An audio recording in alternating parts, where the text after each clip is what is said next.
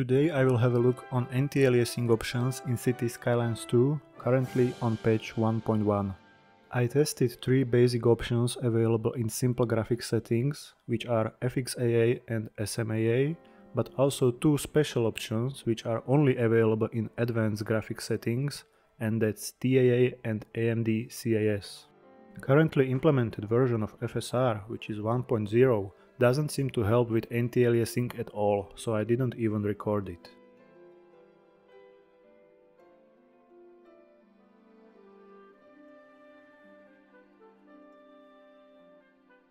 FXAA and SMAA provide only small anti-aliasing improvement, but with very low FPS cost. So if you don't want to hassle with advanced graphics settings, I recommend using high SMAA.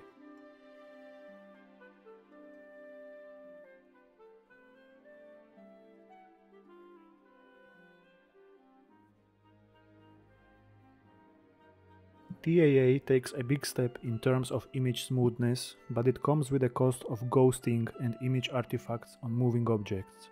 In other words, the lower is your FPS, the worse TAA will look.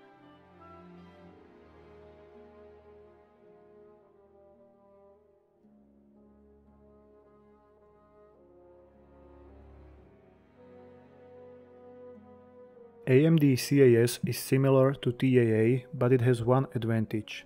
It is primarily a temporal upscaling option, so we can use it to both smooth the image and gain some FPS. As you can see, rendering the game at 90% resolution leads to about 10% FPS increase. As a bonus tip, you can combine CAS with optimized graphics settings instead of high graphics preset to get even more FPS. If you don't know what are optimized graphics settings, let me know in the comments and I will explain it in the next video.